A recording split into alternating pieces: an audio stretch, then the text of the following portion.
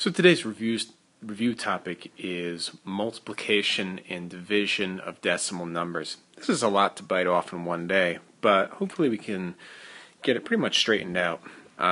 Multiplication of decimal numbers is pretty straightforward as long as you're pretty solid on the standard algorithm. All you need to do is remember the rule and understand why it works the way it does.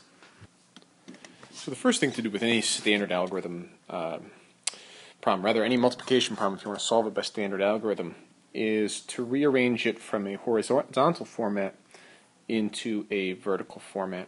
Now, unlike the standard algorithm for addition, you do not, in fact, probably shouldn't line up the decimal points. You want to instead make all of the numbers flush against an imaginary right-hand line. And it's helpful to keep them in neat columns. That way, you'll just have an easier time keeping track of your work. So, to solve this problem, you're going to take each digit in the second factor and multiply them by each digit in the first factor. And with multiplication, you can put them in either order because of the commutative property, and you should just arrange them however it's going to be easiest for you to solve. It's a little beyond the scope of this video to explain why the standard algorithm works, but think back to the area model, and perhaps in another video I can explain why that works the way it does.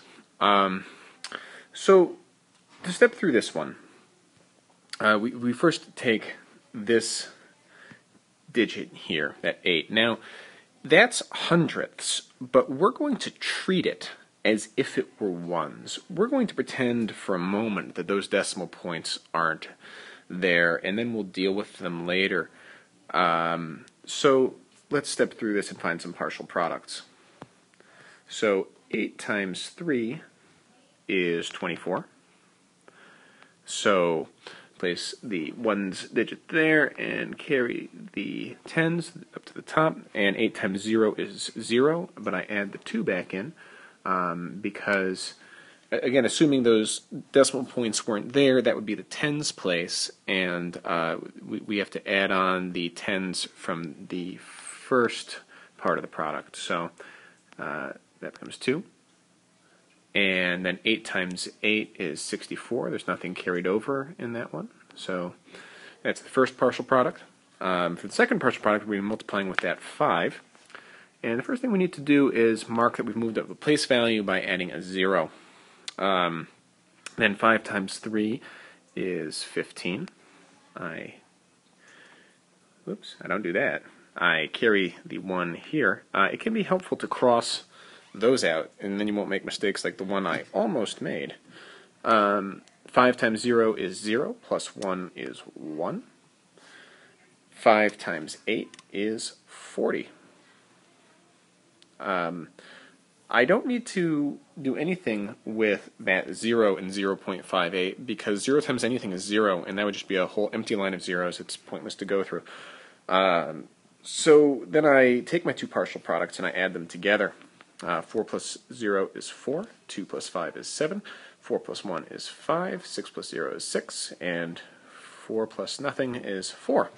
So, if there had been any carrying in there, I would follow all the same rules as for any addition problem. It's just ordinary addition, taking the two partial products. Now, the decimal points. I am not done. 80.3 times 0.58 cannot be 46,574. If you think about it, 80.3 is just about 80, and 0.58 is less than 1. So that the product is actually going to be smaller than 80. 46,574 is way more than a reasonable answer would be. So what's wrong here? Well, I haven't dealt with those decimal points. I pretended up here that those decimal points weren't there, and I'm allowed to do that because of some of the things that we looked at with fractions. And it's like I multiplied that first product by 10 and this one by 100. to make them whole numbers. So that product, 46,574, is the product of 803 and 58. So I multiplied by 10 and by 100, so that's really multiplying by 1,000. So I now need to divide by 1,000. So I'm moving in a decimal point to there, 3 places. Now the rule is pretty straightforward. So first of all, that product now looks reasonable, 46.574. That's a little more than half of 80, and 0.58 is a little more than 1/2, so this is a reasonable answer. I feel pretty confident with it. I could always check it with division or something, but I feel pretty strong with this answer. Now, the rule. If you don't want to go through all the thinking about multiplying by fractions equal to 1 that let me do this trick, the thing that you can remember is that for every number that is in a decimal place value in the factors, so we have 1, 2, 3 numbers in decimal place values, we need to have 3 numbers in our product in decimal place values. So if it had been 80.3 times 58 times 0.58, there would only be 1 number in a place value, and we would have in a decimal place value, and we'd have only 1 down below. But you need to look at both factors, figure out how many decimal shifts you made in the multiplication, and reverse it down below. All right, our second topic is division with decimal numbers. This is computationally probably the most difficult algorithm. There's a lot of steps. It's easy to get confused. You need to have solid multiplication facts. You need to be solid with subtraction. It is tricky to do, and adding decimals on top of long division just adds another area where confusions can happen. So this is an important one to practice. I didn't assign too many of them because they take a long time, but you got to be sure that you do practice this if you're not solid with it. These problems, I'll also note, are very difficult. These are probably the hardest, about the hardest division problems that you would be likely to encounter on the 5th grade exam. I don't think you'll see any that are harder than these. And they're harder because they involve decimals and because they involve double-digit divisors, 2-digit divisors rather. So, division. First of all, to set up the long division algorithm, the first thing you want to do is rearrange it like so. Now, one of the first places where people can become confused is that it looks like you're changing the order when you set up long division. Some people use some different techniques for setting up. This is the one I am most comfortable with. I do not like the line down the side, but you're welcome to use it if that works for you. For me, I don't like running out of room with my decimal numbers because we might have decimal numbers in our whole like we do now. Alright, so the first thing we need to do is that we don't really know how to do long division with a decimal in the divisor without changing it. Now, for the same reasons that we can do some funny things with decimals in multiplication, we can do the same with division, and it works even better. Because you'll remember that we proved that, for example, 5.3 divided by 0.6 is the same as 53 divided by 6. So all we need to do here is we're going to shift one place value in both the divisor and the whole. If you needed to, if you had hundredths instead of just tenths, you would want to do 2. You need to move the decimal point in the divisor as many times as you need to get rid of the decimals, but you have to make sure that in the whole you make the same number of shifts. So we now are solving, instead of 143.66 divided by 2.2, we're solving 1,436.6 divided by 22. In fact, I'm going to mark my new decimal points in green there just to make it clear what I did. Now, here is a critical step. So we've made our shift so that we no longer have a decimal in the divisor. We now must mark where the decimal point will be in our quotient. If we are not careful with that, we could easily end up with a place value error here. So 22. Now, here's the other thing that makes this problem hard. We have a 2-digit divisor, and it does not fit neatly into either this first digit or these first 2 digits. We have to go to the first 3. So we have to think back to dealing with double-digit divisors. 22 into 143. Well, a couple things stand out to me. This is an area where you'll be well served by mental math and by your knowledge of your basic facts. It's a good moment to do some estimating. It certainly can't be 10 times that it goes in. That then be 220. So it's not even very close. I don't think 9. I'm thinking somewhere around 6 or 7. And I say that because 6 times 20 would be 120, and 7 times 20 would be 140. Now it's 22, so, and it's only into 143, so I think 6 is my best bet.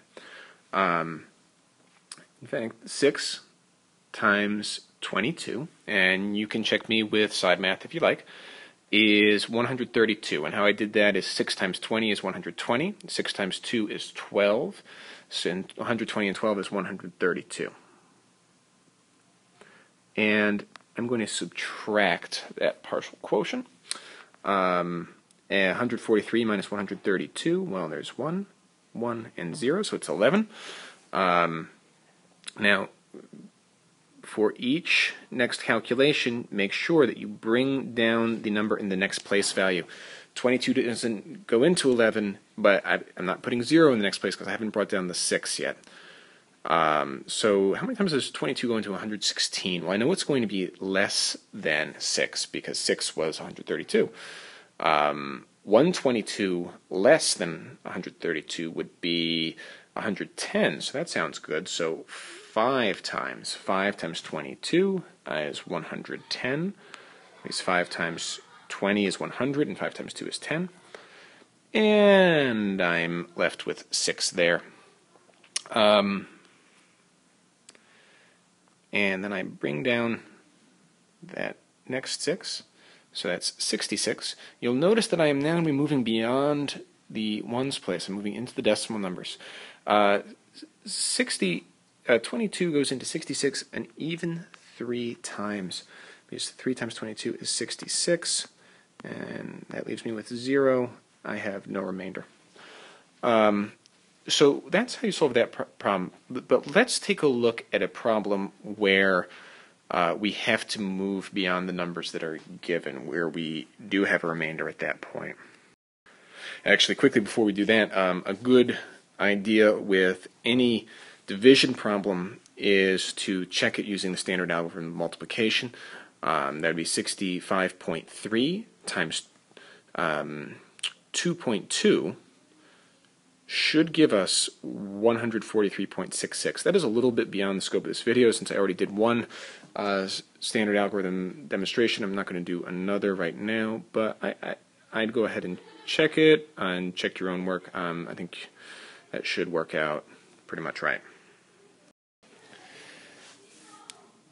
This problem has some pretty reasonable numbers, 7.5 divided by 4, but it's going to illustrate an important principle. So this looks like a very straightforward division problem. There's no shifting that's necessary. That'd be easy to do if it was necessary, but fortunately here we don't have to. 4 goes into 7 one time, and when we subtract, we're left at 3. Bring down the 5, we have 35. Now here is where the wrinkle appears. I could tell that this will be 8 because if it was 9 times 4 is 36, so I knew it had to be 1 less. So that's 32, and that leaves me 3. And in 5th grade, we don't leave remainders like that unless we have some particular reason to. Now, one thing I want you to notice is I have left off something here. What is it? Well, I hope you noticed that I did not include the decimal point. That is an easy mistake to make, and I want you to be really, really careful about it. My advice is always, before you even start calculating, is to put in the decimal point where it'll be. If you can keep things aligned vertically well while you're doing long division, it'll really help you out. And then your decimal point is already placed where it's supposed to be. If you don't, that's okay. You can just go back later and add it in, but make sure that you do. You can't make place value errors like that. All right, so now what do we do? Here's the question. We still have that remainder. How are we going to find a decimal answer? Because we don't want to find a fraction here, because then we would have 1.8 and 3/4. But 3/4 of what? And it would be 3/4 of a tenth. That's not really a helpful answer. So when we're dealing with decimals, we want to stick with decimals and continue in this vein. So what do? We know that 7.5 is the same number as 7.50. That gives us another number to bring down. And you can do this as many times as you need to. 4 now goes into 30 7 times. That gives me 28, remainder 2. I need to add another 0, and that is fine. So I have 20, and that 4 goes in 5 times. And that gives me 20 and remainder 0. I'm done. Pretty easy, but the thing with long division is that it gets complicated when we start combining all of these ideas. The one other thing to be on the watch for is moments where it goes in 0 times. Let me see if I can give you a quick illustration of that. So here we have 4.305 divided by 2.1. So we need to use that first idea of shifting the decimal point. I'm going to shift it in both the whole and the divisor.